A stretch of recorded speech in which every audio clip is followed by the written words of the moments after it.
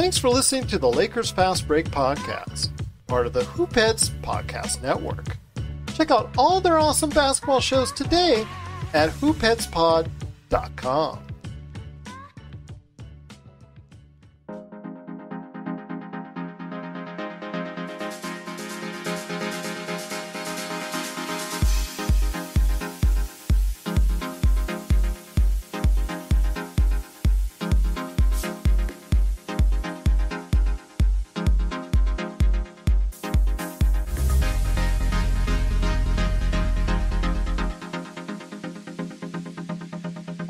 We're back for another episode of the Lakers Fast Break podcast. It's Gerald Glassford coming right back at you here at Lakers Fast Break. Pop Culture Cosmos, Inside Sports Fantasy Football, and Game Source. We truly appreciate everyone out there listening to all of our shows. And if you can, please give us a 5-star review on Apple Podcasts. Plus, if you can like, share, subscribe, follow, or do anything that you can to support us right here at the Lakers Fast Break.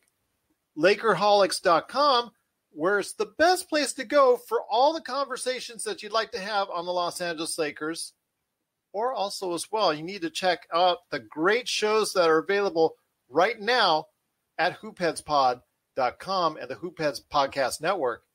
If you can go ahead and support all these great things, it is sincerely appreciated. Well, I know LakerTom had said he was very optimistic going into Miami, but I don't think he really would know ahead of time how many players would show up in Miami for the game against Miami. But the Lakers went in there, short LeBron and AD. That we knew. But we didn't know until today that THT, Talen Horton-Tucker, would be suspended for his actions during the scuffle that also took some money out of the pocket of Montrezl Harrell against Toronto.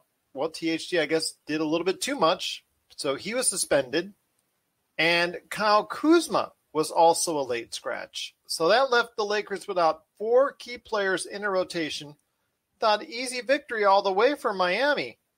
Well, the Lakers, in an admirable performance, were in the game all the way.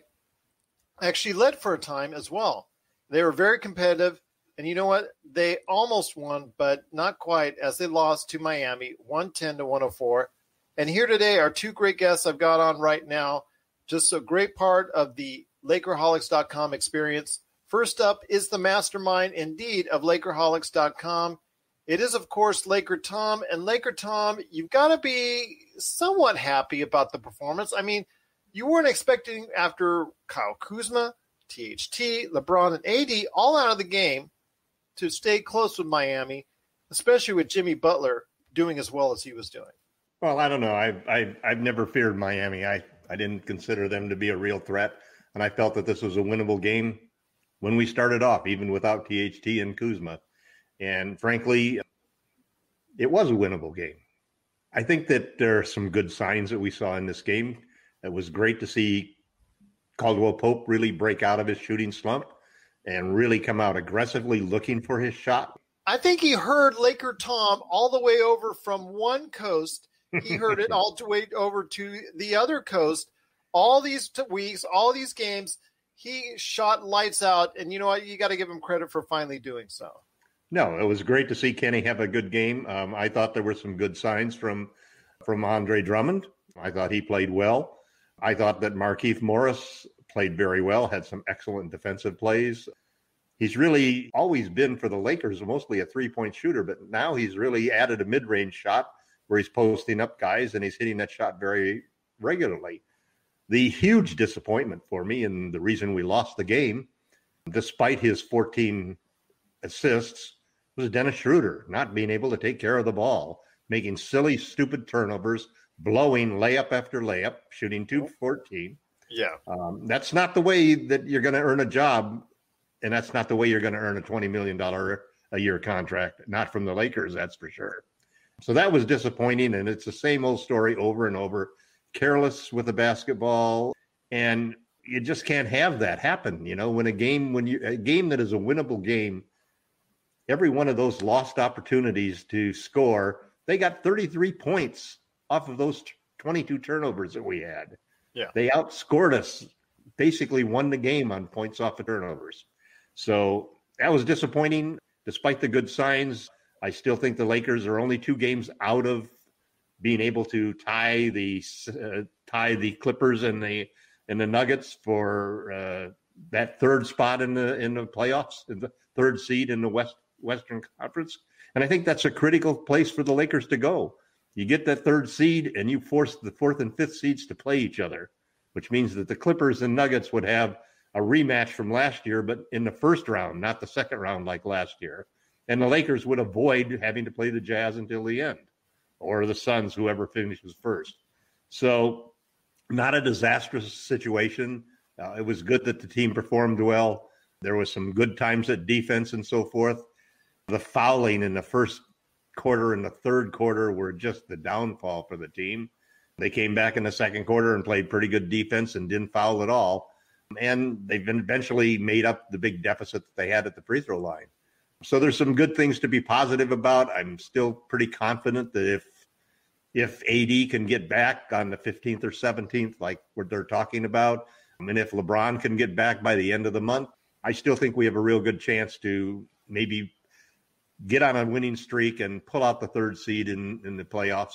I think we're for sure not going to fall down into the play-in tournament at this point in time. I think that's enough good news coming. And it looks like we are going to have fans in the stands beginning with when we get back from this road trip. So some good things, some bad things. The big problem this team has is the same big problem they had last year. They don't have a starting point guard for the future. They don't have a starting center for the future. And this rent a point guard and rent a center type of strategy that Rob Pelinka seems to have adopted, and failure to get 3-point shooters is something that's really making us having to work uphill all the time. Well, let me ask you this. Did Morris, because they lost their composure, I think that was the key. They lost composure in the back half of the 4th quarter. I think that's where they lost the game. Of course, they lost the game there, but they lost their composure. I think that was what the key it was. And like you said, with Schroeder just shooting 2 for 14, having a miserable game and a lot of turnovers, I think, again, it comes down to composure. Did Morris get thrown out? He got thrown out. Yeah, that's what I thought. Because there was a key play as it came. Yeah, he thought he was fouled and and basically went after the ref and I thought he got him 2 again, and that was a pretty easy call to do it. It's just a frustrating game because, like I said, it was a winnable game, Gerald. Yep. I mean, the Heat don't scare me in any sense and form. The Lakers can beat them just like they did in the finals, and here even without 4 key players, they basically should have beat them. So, let's take that from the good. And I always hate these moral victories because at the end of the day, those moral victories don't count for anything in the standings. No, unless we're playing horseshoes. Yeah, close only counts in horseshoes, right? I'm glad to see Kenny come out aggressively and play. But it's the same old story that I've been harping on for the last 3 or 4 games, which is when we're playing a team that we feel like it's a winnable game, where we feel like they don't have a superstar that we can't stop, then we go out there and we play aggressively. We shoot with confidence. We really play pretty well most of the time. But when you're shorthanded like that, you need everybody to play well. And if one of your key cogs being the only point guard you got on the team at this point in time, without THT being there, because Caruso's really not a point guard or distributor, THT really hurt us in that sense because And you're playing a team that really doesn't have a dominant big man in the game. Those are winnable games for us. If we're not outsized at the center position and we're not playing against superstars, those are the games that we have to win if we want to end up with the 3rd seed. Also here for today's show is a good man indeed. You got to catch whenever he makes those great comments that he does at Lakerholics.com. It is LRob, and LRob, I understand moral victories don't really matter for the Lakers, but again, I think right now they incorporated Ben McLemore. He didn't do a whole lot. Obviously, his first game with the team, not expecting a whole lot, but it was nice to see him get some action in there. I know J. John Sarcetta, one of our greatest fans, knew that he was going to be in, so I'm glad to see that came true for him. Andre Drummond, in his first real action since getting hurt with the toe injury, 15 points, 12 rebounds, 2 steals. not too many turnovers, 3 assists, 3 turnovers. It's a wash for a player like that. That's not too bad. We'll take it. Marcus Saul didn't get in the game. I think he was probably a little bit upset being, on the shelf. But what can you say with Andre Drummond getting 15-11? KCP, like Tom was saying, great game, 28 points. Still, moral victories don't really matter much for the Lakers, but you still got to be pleased that the Lakers just didn't roll over and die, seeing that 4 players in their rotation were not in the game. That is true. That's all you want to do is you want to see some fight. So that much they showed fight. I thought Drummond played okay. You can tell he's out of shape a little bit. You can tell his timing isn't just right. You see him miss time, a few rebounds. Maybe Dennis has a decent game if he doesn't take away the one shot he does hit at the beginning of the game, sticking his hand in the rim. I mean, guy hits that first 3, and who knows? He may, may feel good about himself and have a decent game. Well, you take that one and the one that they got where was it somebody threw a pass to somebody, a lob pass that went in, and the guy grabs the rim. I mean, that was I hate to talk about the referees, but that was just a poorly refereed game. It was like, you're blowing your whistle every second in the first quarter, and then it was 18 free throws in the quarter for them. 18 free throws in the first quarter. I wasn't as satisfied with the refereeing. So, I mean, and really Dennis goes to the basket a lot. And, boy, they make the perfect plays on him because he never gets a call. I mean, today he didn't get a call in the first quarter. Every time, Ariza goes in there and throws his body into Drummond. Drummond's straight up and down. He shoots free throws. Dennis goes to the rack, and he doesn't get free throws. So, I mean, I was frustrated with that. Still, no excuse for all the turnovers. You do not deserve to win when you have as many turnovers as the Lakers had. Like Tom said, that game was a winnable game if they take away the turnovers. But the Lakers, when you are the one guy, you got to create something so much, and like they're relying on Dennis to do these days, you're going to have turnovers. Yeah. Maybe 4, 5 in that type of game where you're getting 14, 15 assists, I can see. But when you get 7, and it's the type of turnover, some of them. I mean, a couple of them, like Kenny should have been in the corner. McKinney should have been in the corner instead of crashing down. I mean, a couple of them wasn't his fault, but it's still just a 2-to-1 ratio for. Because 14 assists, you look at that and you say, yeah, it's great, but the 7 turnovers, that really sticks out as well. It's better than his average. It's better than his turnover ratio. All of that is okay if you don't go 2 for whatever he went. Even with the 7 turnovers, if you shoot, 45% from the field, then LeBron's the all-time leader in turnovers. So there you go. Magic led the league in turnovers. So when you're handling the ball, you're going to have a lot of turnovers. Yeah. But it was a decent game. It was, it was frustrating. They played better, but it's still frustrating when you lose because, like Tom said, the Heat doesn't scare anybody.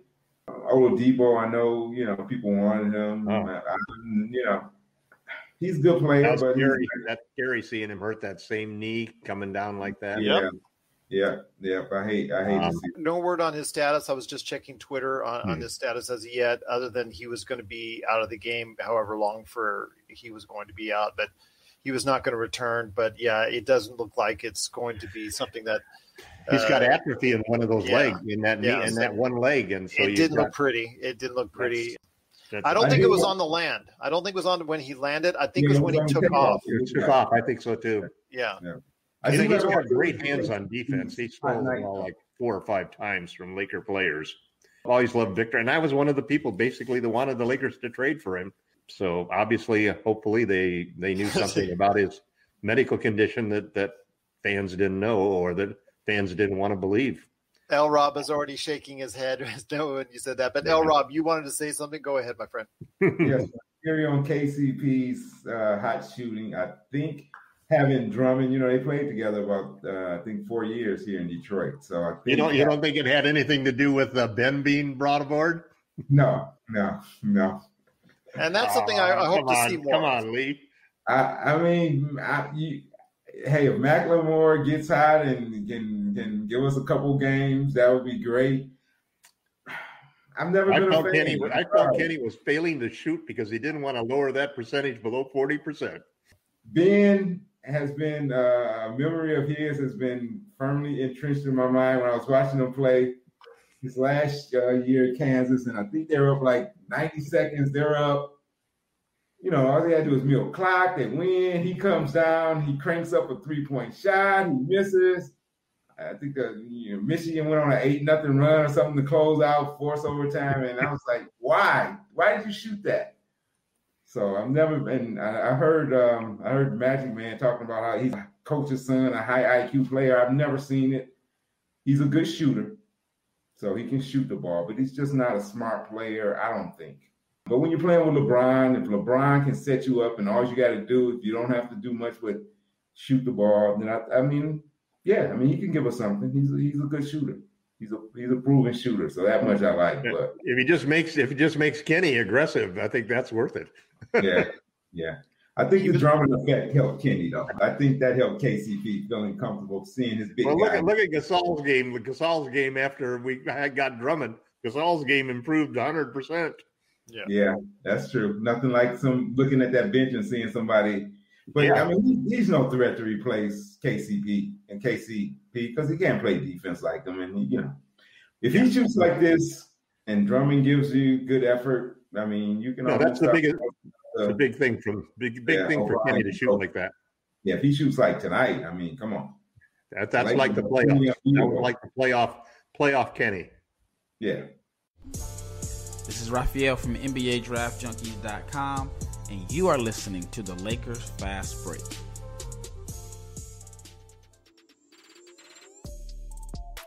Hey, hoopheads, we all hate ankle sprains, and they happen way too often. Ankle injuries are the #1 sports-related injury. Arise is trying to change that. With the iFast, your athletes get preventative protection and full mobility. Athletes no longer need to wear bulky braces that limit performance and give mediocre protection. Anyone playing sports should be using these products. Keep your athletes in the game. Don't wait for them to get hurt to take action. Visit www.arise.com, spelled ARYSE,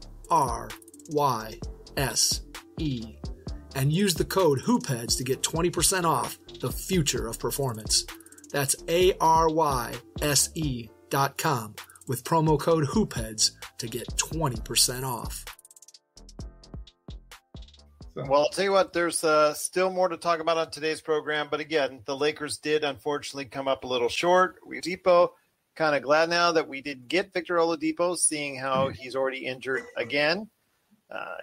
Just after obtaining him from the Houston Rockets, the Miami Heat. So it's already see that happen. Well, hopefully it's a minor injury at best. So we're hoping for some good health for him because, he needs it, obviously coming up on a free agent payday.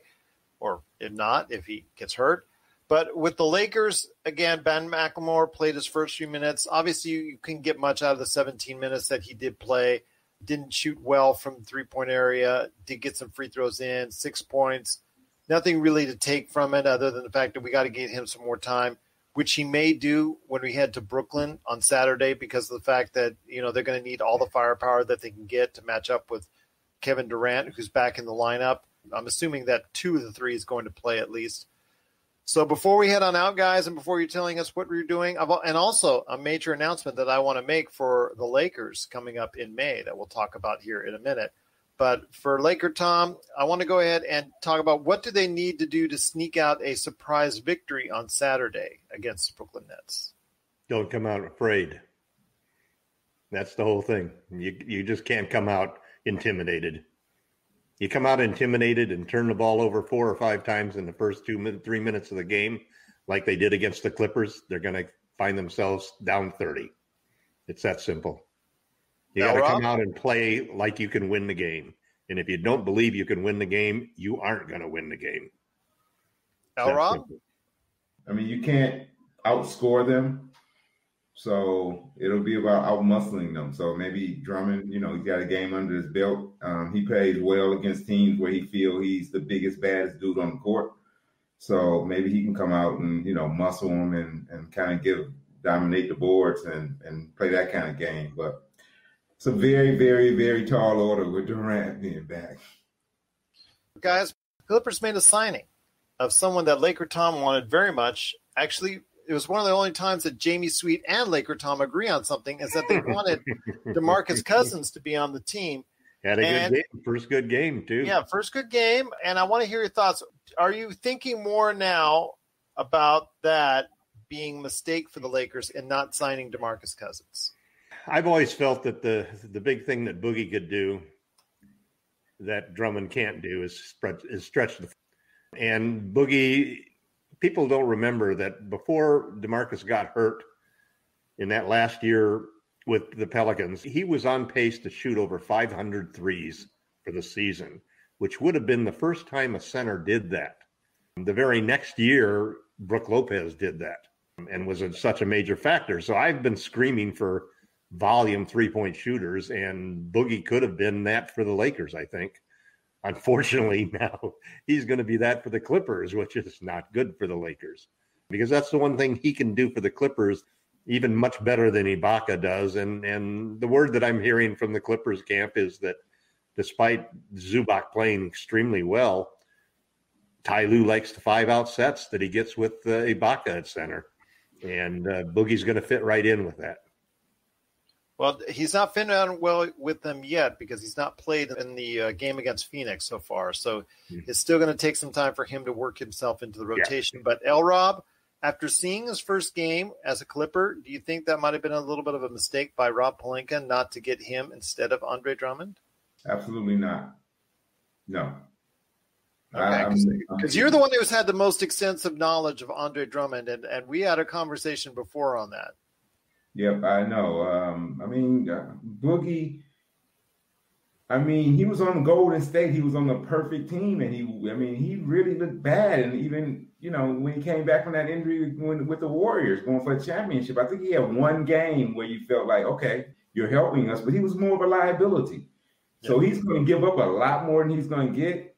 He won't play much with the Clippers, and it's going to hurt them. They got too many guys that wants to play. There's no way he's going to play enough to even make an impact. So, no. Last thing we need is a guy who can't move on defense, and he's really not a great post player. He's a three-point shooter now. Yeah, so kind of like Marc Gasol. Yeah. So we didn't need another one. He's a good passer like Gasol is, but again, Lee's right that I think it's pretty obvious that the reason that when you look at all of these situations of players that the Lakers sign versus players that they don't sign, the one thing that always stands out as the key decision point is defense. If they can't play defense, first off, Frank's not going to play him. So why in the world would Rob want to sign somebody that Frank's not going to play? And that's what it comes down to with the Lakers. And you got to respect the fact that this team without LeBron and AD still has a number 2 ranked defense and ahead of the Knicks by like 3 points per game. So the problem is that defense is great when you're playing teams that don't have superstars. But without our superstars to be able to cancel out the other team's superstars, that's why it's a tough matchup. I think the one thing outside of Schroeder not doing well, the other major factor is Butler going to the line so much. Butler went up to the line 11 out of 12. Had he not gone to the line so much and the Lakers maybe played without fouling as much, I think they probably could have got sneaked away with the win a lot easier. Yeah, but that's Jimmy's game, though. Jimmy's game is a smart game, Yeah. He knows how to get that contact. Yeah. That's something that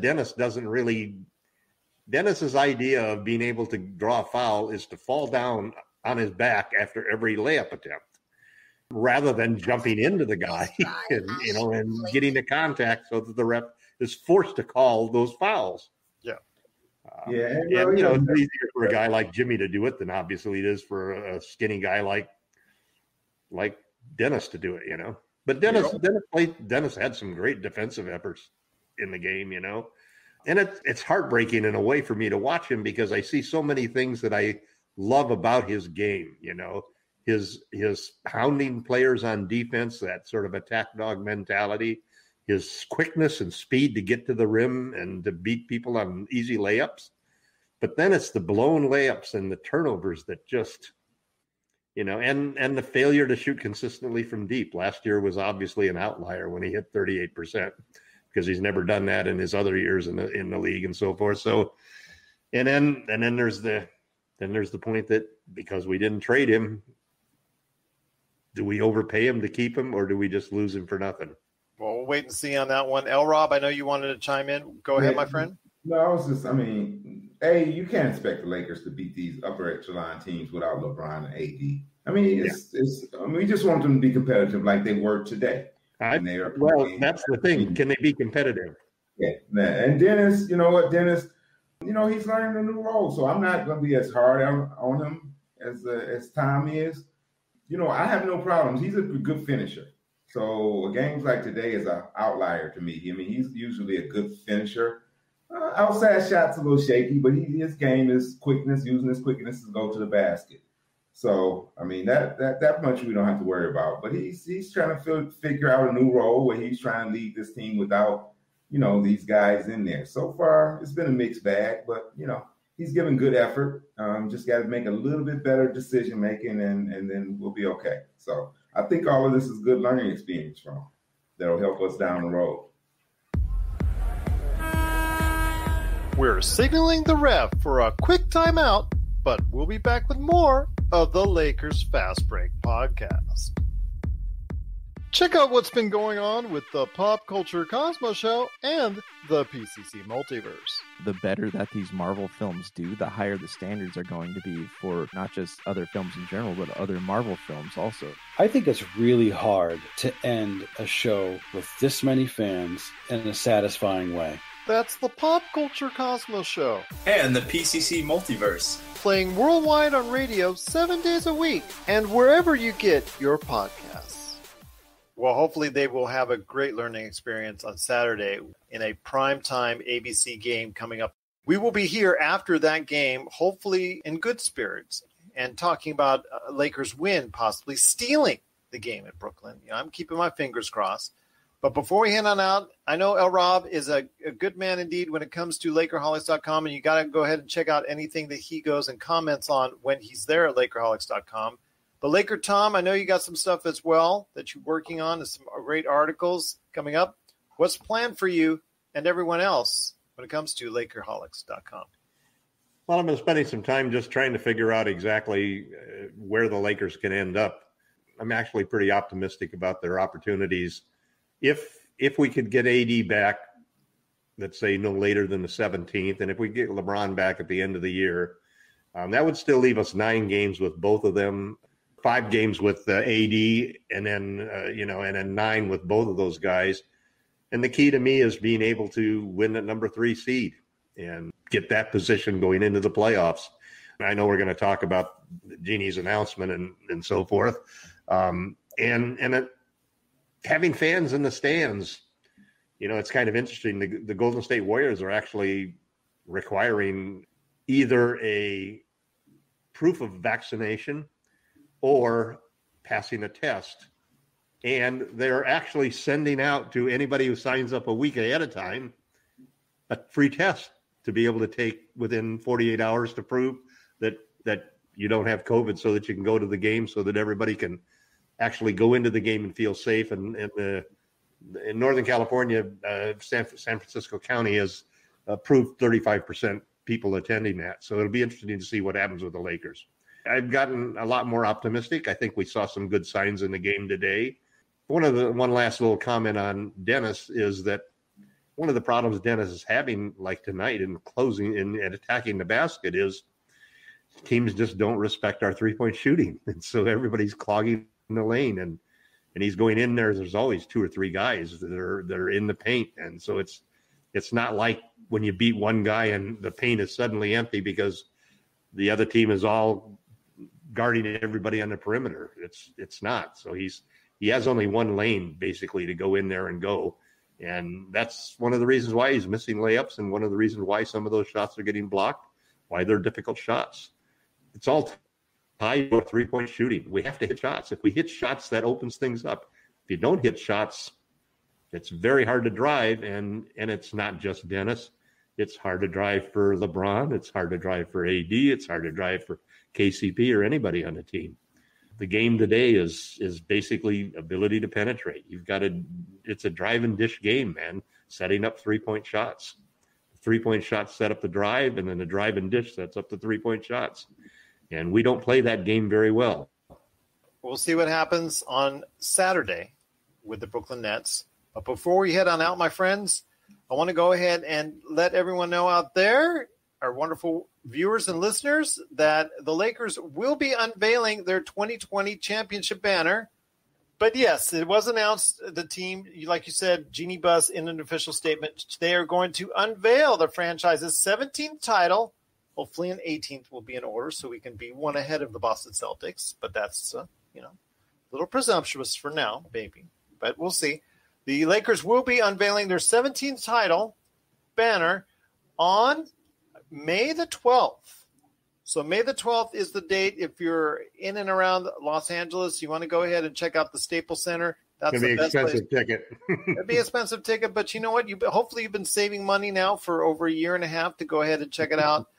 We'll see what happens, but yes, that'll be a great day for all Lakers fans as the championship banner is unveiled. And we will be here at the Lakers Fast Break applauding that day. But LRob, before we head on out, I want to hear your thoughts on May 12th being a great day for the organization and the team and all of its fans when the Lakers unveil their 17th championship banner. Boy, May 12th is a game against the Rockets. Okay, I guess you want to make sure you got a good you want a winning game, man. Yeah, that sets up pretty nicely.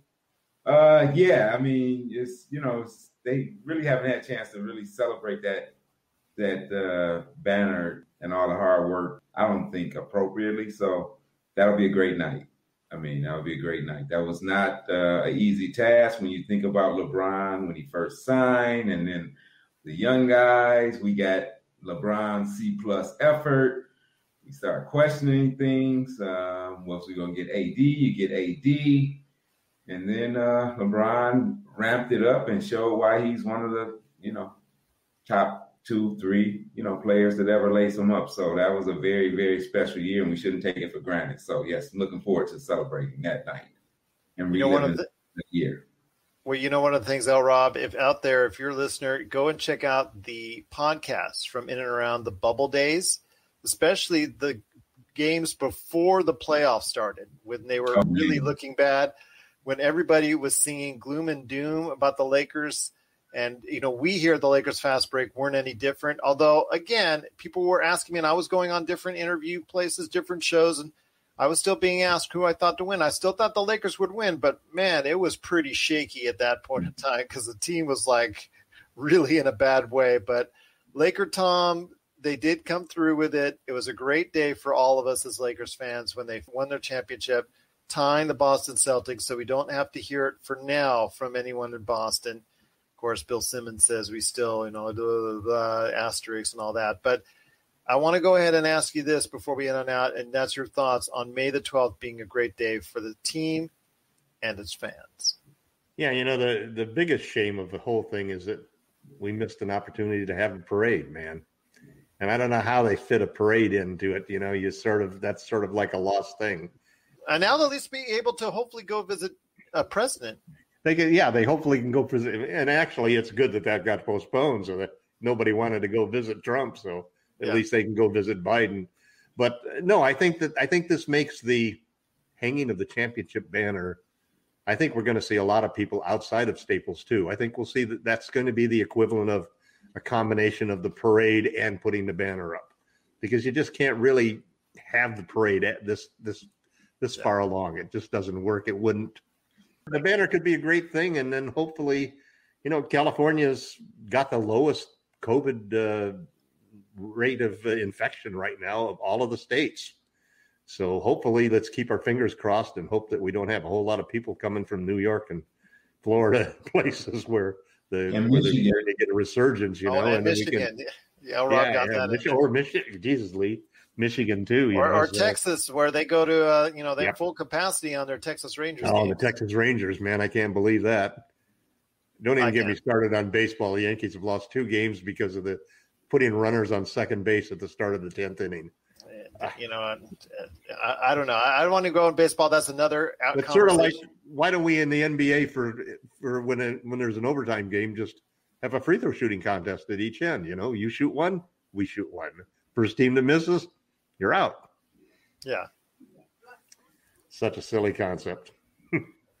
But anyway, May 12th, I think May 12th will be the equivalent of the parade and the hanging the banner and a chance to celebrate. And because it's the Rockets, we're going to win the game too. You know, they're always bad on when they get their ring ceremony. No, so not this time. Not this time, Gerald. Not this time. Hopefully not. Hopefully stop not. It. Just stop it. I'm just telling you. Well, this is not a ring ceremony. This is a banner unveiling. Usually one goes hand in hand. So this is kind of different that they've already gotten their rings, but now they're going to get their banners. So hopefully they will not follow that tradition like all these teams do. It's not just the Lakers. It's all these teams. They have that buzz and the euphoria. But now that's so later in the season, I think it'll be okay. And you're right. They should go ahead and take care handily the Houston Rockets. We'll be in a fight for the number 3 spot by then. We'll watch Jamie Sweet, though, throw a trap out on us. So we'll see what happens. But again, it is the Lakers Fast Break. If you have any questions for us, LakersFastBreak@yahoo.com or @LakersFastBreak on Twitter, @LakerTom on Twitter. You got to go ahead and check out what he's doing on Medium at medium.com. He's got a great article there, always waiting for you to read. And, of course, everything that we're doing at Lakerholics.com. Well, guys, once again, a great effort by the team, but falling just short, 110-104 to the Miami Heat. Prime time on Saturday. It's on ABC for everyone out there. It's going to be at Brooklyn. Oh, this is the matchup that we were hoping for, but not quite expecting in the way it happens. So I won't actually see or get a kind of good feel for it. But could this be an NBA Finals preview? We'll wait and see. But it is going to be us after that game against Brooklyn. So we'll be here Saturday night with you right here at the Lakers Fast Break Podcast.